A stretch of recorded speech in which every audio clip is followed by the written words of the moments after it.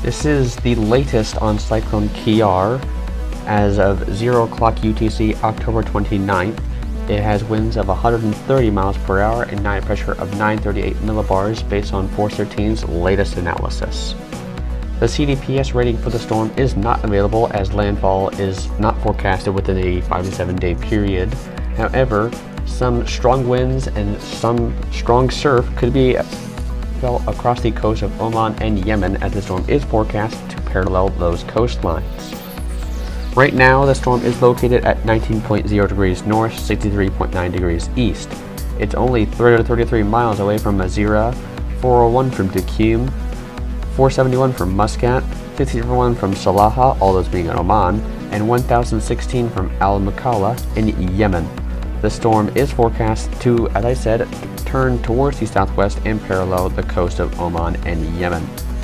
Right now, there are no watches or warnings in effect as the storm is moving very slowly towards the northwest at this time, but that turn towards the southwest, as we have been seeing, is forecast to begin in around 36 hours. Here is the JWC forecast cone. They have the current intensity remarkably at 150 miles per hour. We think that's a bit high. We think that it's around 130. However, they are forecasting general weakening beginning in around 24 hours from now. We think that that's already occurring, and this storm could be maybe even a remnant low by that 5-day period located to the southeast of Salaha in Oman. This is sea surface temperatures right now around the storm at 27, 28, maybe even pushing 29 degrees Celsius. This amount of sea surface temperature is good enough to sustain a category 4 of this intensity, but however there are a large number of things prohibiting the storm from intensifying right now.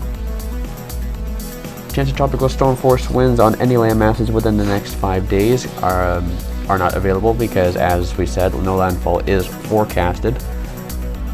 This is what the models are saying. They were in agreement, I should say, of a northeaster turn back towards the coast of India. The H1 in particular really wanted it to occur. However, most models are now in agreement that this southwestward turn will occur and it will parallel the coast of Oman and Yemen. Deep layer shear is rising generally. Sea surface temperatures are expected to remain pretty good, and mid-level relative humidity is beginning to drop as well. This is how the storm has been looking throughout the day today. Its eye has been degrading significantly.